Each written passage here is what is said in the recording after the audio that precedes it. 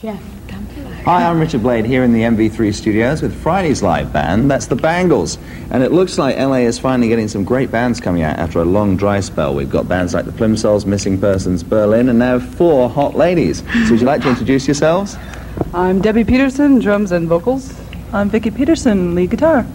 Susanna Hoffs, rhythm guitar and vocals. Annette Zelinska, bass guitar. Now you ladies have 2 records out simultaneously. You have an EP, right? Mm-hmm. And you're also appearing on this album here, Rodney on the Rock, Volume 3. That's right. Now tell us about your EP. I hear someone rather special produced it. Yes, Craig Leon did, and he produced the first Ramones and Some of the first Blondie. Some of the first Blondie. That's right. Albums. Now when it comes to playing live, who is the lead singer again? There is no one lead singer. Democratic. Yeah. There's 3 lead singers and you fight over it. Yes. What kind of stage show do you put on? Because you have Thrashy.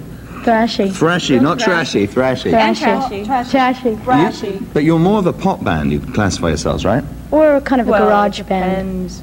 And how do you feel about playing with the hardcore bands currently in Los Angeles? It's fun. We love it. We dig it. Best. All right, well, we'll be talking to them again tomorrow and finding out why they have a lot in common with Yaz or Yazoo, because maybe it should be the Bangs or the Bangles. Be listening tomorrow and watching on MV3.